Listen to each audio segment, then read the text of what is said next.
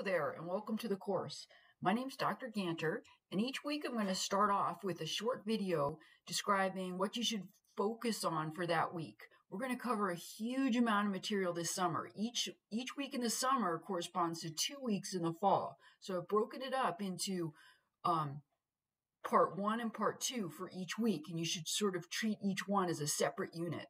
So let me switch to my screen, and I will show you what I'm talking about. For week 1, things you need to focus on. In section 1.1, you're going to be finding the difference quotient of a function, and you might want to watch video 4, which explains that. Now, when I say video 4, here's what I'm referring to. If you go to your course, there's a section called video lessons. Now, this is from a different semester, so this might not match up with what you see. But when you click on video lessons, the videos are numbered. And so when I say video number 4, I'm referring to the 4th video in that section. Okay.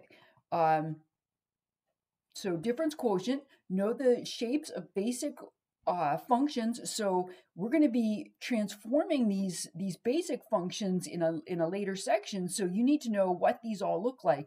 If you're not sure, you can graph them on Desmos. Desmos is a free graphing calculator, and I'll show you that too. So this is what it looks like. And if you're not sure what a function looks like, you just type it in, y equals x cubed, and there you go. There aren't very many functions, aren't very many problems where you're going to need a graphing calculator in this class, but when you do need one, you may as well use a free one.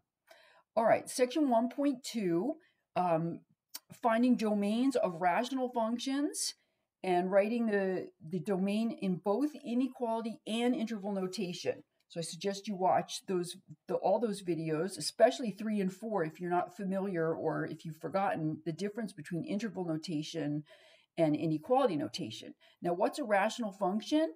If you don't know what these words mean, then what I'm saying sounds like Greek to you, huh?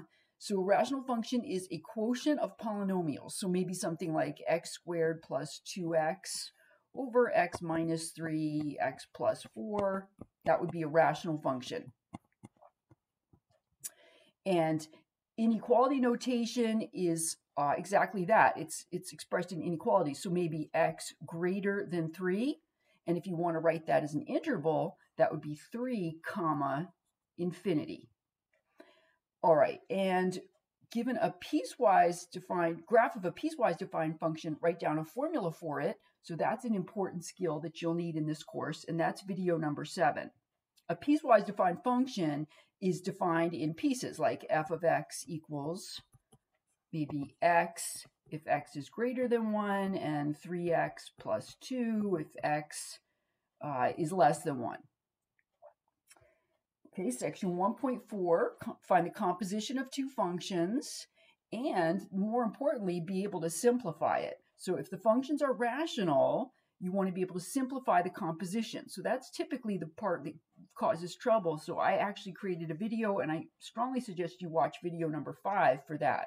Now, composition has 2 different notations, f composed with g of x, or you could write it f round circle g of x. Those mean the same thing. All right, that's the first half of the week.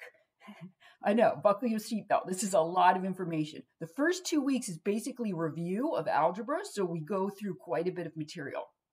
So for part 2, we want to talk about vertical and horizontal shifts of the basic graphs that you learned about in part 1. So that's video 3.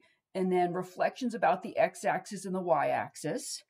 Section 1.6, solve absolute value inequalities of both types. So this is super important, and I suggest you watch video number 4. Each homework problem also has a video attached to it, but the videos in the video lesson tend to be a little bit longer and more thorough. So when I say both types, I mean something like you're going to solve absolute value inequalities that look like, maybe I'm just going to make something simple up, x plus 3 less than 2 versus absolute value of x plus 3 greater than 2. So you're going to solve those in different ways, and that's explained in video 4. Okay, find the inverse of a function, and then Video one's sort of a long video that just explains in general about inverse functions. And then in terms of algebra, the tricky one is finding the inverse of a rational function. And so you might want to watch video 3 for that. Again, rational function quotient of polynomials. All right, the most important section in this week is section 2.2, which is all about lines. So this is going to be very important, especially if you take calculus.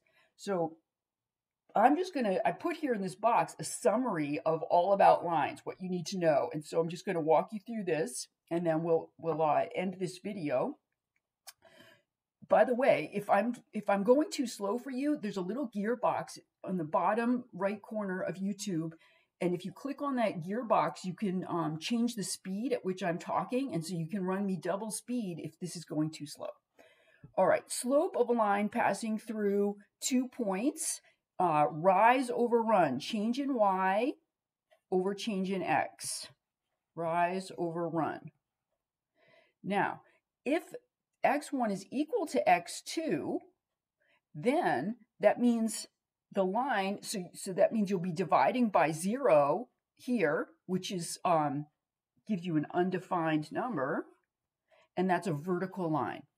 So vertical lines have undefined slope, whereas horizontal lines, if y1 equals y2, then you have 0 in the numerator, and 0 in the numerator of a fraction gives you 0. If you've got two lines and they each have slope m1 and m2 respectively, then those lines are parallel when the slopes are equal. m1 equals m2.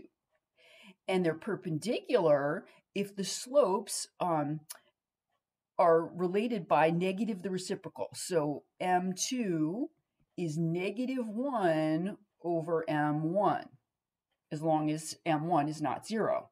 So negative the reciprocal. Sometimes that's written m1, m2 equals -1. The product is -1. Okay, equations of lines. Slope-intercept. That means y equals mx plus b. M is the slope, b is the y-intercept. So that's a good name for it. We call it slope-intercept form.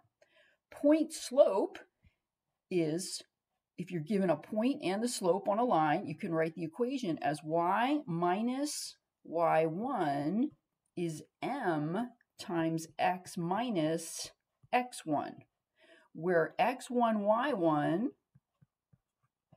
is a point on the line and m is the slope. Now, typically, you're going to want to do both. So typically in calculus, we'll find the slope using calculus, and then we'll have a point on the line, and we'll write it like this. And then if you solve for y, you can write it like that. Horizontal lines through a comma b. So here's a horizontal line through a comma b. The y coordinate is constant, so this is y equals b. And if it's a vertical line through that same point, then the x coordinate is fixed, and that's x equals a. Okay, that's it. Have a great week.